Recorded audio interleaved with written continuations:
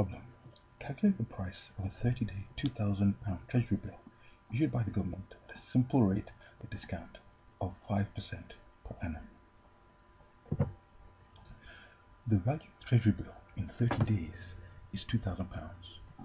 We may model this by the cash flow 2,000 at 30/365. Note that as you've been given a per annum rate, we must first convert 30 days into years. The price of the bill is a value of 2,000 at 30/365 at time 0. So the price of the bill is the value of our cash flow, this, at time 0. Assuming valuation under simple interest, we can compute the price as S value of I of 0 of 2,000 at 30/365, where S value is defined as we saw in the last video on simple interest. However, we have not been given I, the rate of interest, but we have been given the rate of discount. So what we need to do is see if we can get the rate of interest from the rate of discount.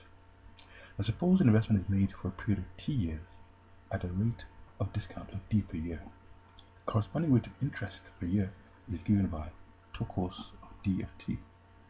By definition, tocos of D of T is equal to D over 1 minus D times T. In our example, we have tocos of 0.05 and 30/365. Applying the definition of tocos, we get 0.05 over 1 minus 0.05 times 30/365, which I'm going to take is 0.0502, roughly, to 3 significant figures. So we can see that the rate of interest and the rate of discount are close, but they're not exactly the same. Now we have all we need to calculate the price of the Treasury bill.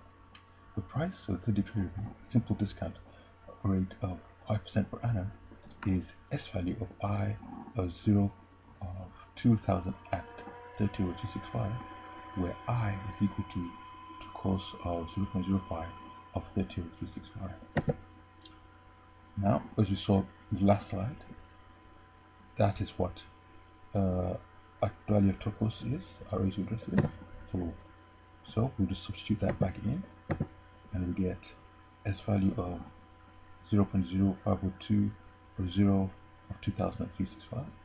Then, using the definition of S value, we get 2,000 times 1 plus 0.05 times negative 30/365, and by arithmetic that comes to 1,991.75.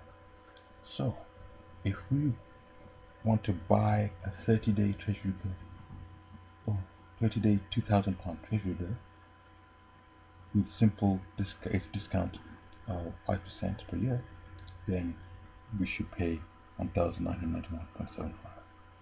£1,991.75. Like simple interest, simple discount is an interest transaction common mainly for short-term investments.